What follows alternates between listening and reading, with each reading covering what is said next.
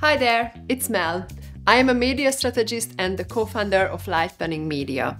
We create business videos and images that work as a system. We are located in Brisbane, Australia, and we work with other businesses locally and all around the world on their marketing and media production. If you would like to know more about us and what we do, just visit our website. And today I am so excited to be bringing you this ultimate guide on how to present yourself like a pro on camera.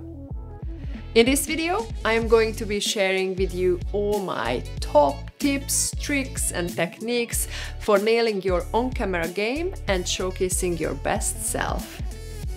Whether you are a content creator, an entrepreneur, or simply you are looking to improve your video presentation skills, this guide is for you. You will learn everything from how to prep for your shoot, to the best lighting and camera setup, to tips for delivering your message with confidence and charisma. So if you are ready to take your own camera to the next level, grab a notebook, sit back, and get ready to take some serious notes. Let's dive in. The first thing to consider when it comes to presenting yourself like a pro on camera is how you prepare your content. Do you prefer scripting or outlining? Let's explore the pros and cons of each method. Scripting is the traditional way of creating content involving a full script that you can just read during filming. While this ensures a polished delivery, it can be a bit time-consuming. On the other hand, outlining is a quicker and more flexible method. Rather than a full script, you can create an outline of your talking points. This way, you can save time on writing the script. However, recording can take much longer because you make more mistakes this way. Also, it can result in forgetting important details or adding too much fluff that doesn't really serve your audience. For now, I assume that you are not a seasoned public speaker, so I would recommend using a teleprompter when making videos. Speaking to camera is different from speaking to a person, and your audience attention span is short. By scripting and using a teleprompter, you can avoid all the filler words and complex sentences that can bore and confuse your audience. Using a teleprompter helps deliver the content efficiently without wasting time, especially when you are on a tight schedule or covering lots of material. Scripting also recommended for beginners to ensure a polished delivery, while experienced creators may opt for outlining to save time on pre-production. We are big believers of using a teleprompter, as this way we can focus more on how we deliver the message instead of focusing on what we should say.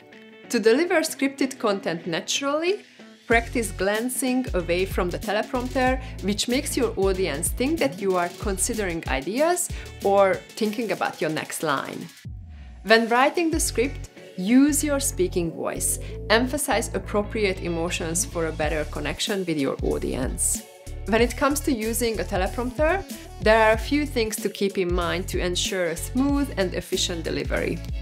Before using the teleprompter, make sure to clean it to avoid any distracting flares or reflections. You can also flag it to prevent unwanted light from hitting the camera lens. When preparing your script, be sure to use big enough letters for easy reading. Prepare the script beforehand and read it out loud. Change any problematic parts and avoid tongue twisters in your script, as they can trip up even the most skilled speakers. Using marks on the script can also help the reader with pacing and emphasis. For example, a comma means a stop in the sentence, and a quotation mark can mean emphasis. When recording, it's a good idea to have someone else help with the script, checking for any mistakes or misalignments. Your helper can underline any missed parts in the script so you can go back and record them again. It's hard to catch yourself if you make mistakes while recording, so having a helper can save you a lot of time and effort during the editing process. Your helper can also help you synchronize with the teleprompter. If you have a remote, they can slow the script down or speed it up, the scrolling of the teleprompter, based on your pace or speaking.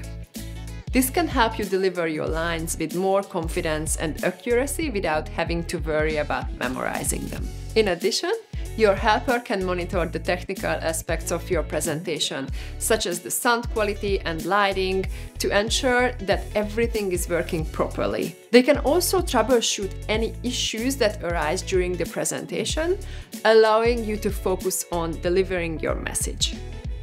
Overall, having a helper during a presentation can make a significant difference in your performance and help you deliver a more polished and professional presentation. Whether you are giving a speech, leading a workshop, or presenting a sales pitch, having a trusted helper by your side can give you the confidence and support you need to succeed. Another important factor to consider is energy.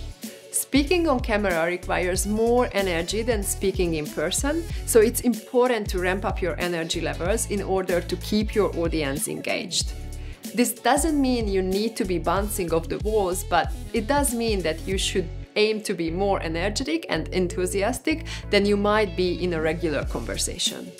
This can be achieved through a combination of vocal inflection, facial expressions, and body language. When it comes to body language, it's important to be aware of how you are presenting yourself on camera. Avoid slouching or hunching over, as this can make you appear less confident and less engaged.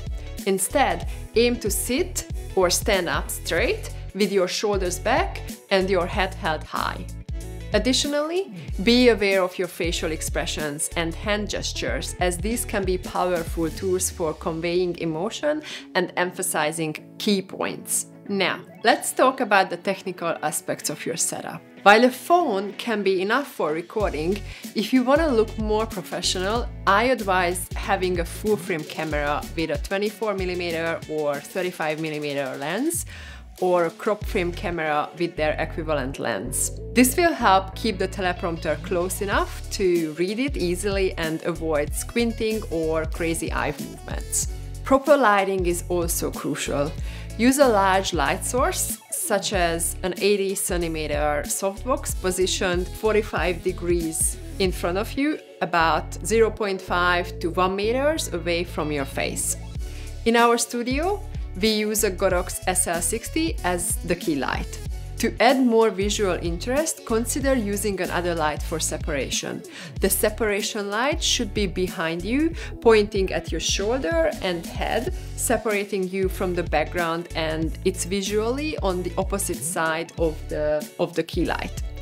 We use another SL60 with a small 60cm softbox for this purpose. This will create a more dynamic and visually appealing setup.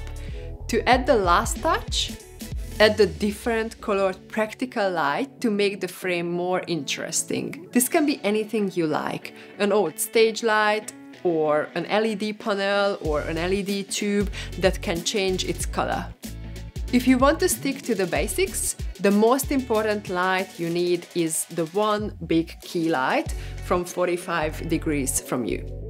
When it comes to sound, you want to avoid noise or echoes. Consider using sound panels or a dense blanket in front of you to avoid your voice sounding unprofessional, especially if you are in a big empty room. Using a microphone is a must. Recording sound close to your mouth will immediately increase the quality of your voice. I suggest using a condenser microphone or a lav mic. Both only pick up sounds from close proximity, so you can get rid of most of the echoes and noises immediately. As for a teleprompter, there is a wide range of good ones on the market. When looking for one, make sure it comes with a remote. If you are just using your phone, I suggest buying a Parrot teleprompter that comes with a decent app and a remote. You can just put your phone in it and you're ready to go. It can be tricky to use it with a camera though, so in that case, consider buying a larger product such as a newer X12 teleprompter with an RT110 remote.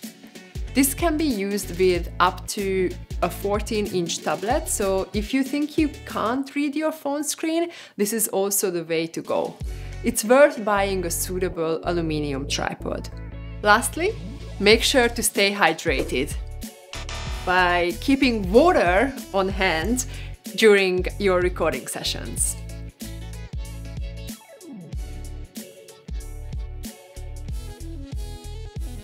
The list of the items we use for our setup will be provided in the description below the video. Be sure to check it out for more information on the equipment we recommend. Finally, when it comes to delivering your message, it's important to be authentic and genuine.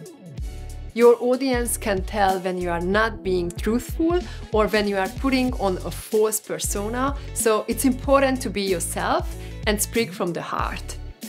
This doesn't mean you should be unprofessional or unprepared, but it does mean that you should aim to connect with your audience on a human level and not just as a salesperson or a marketer. In conclusion, presenting yourself like a pro on camera requires a combination of preparation, technique, and authenticity. By taking the time to prepare your content using the right equipment and techniques and delivering your message with energy and enthusiasm, you can create engaging and effective on-camera presentations that will resonate with your audience. So go ahead, grab your camera and start practicing your on-camera skills today.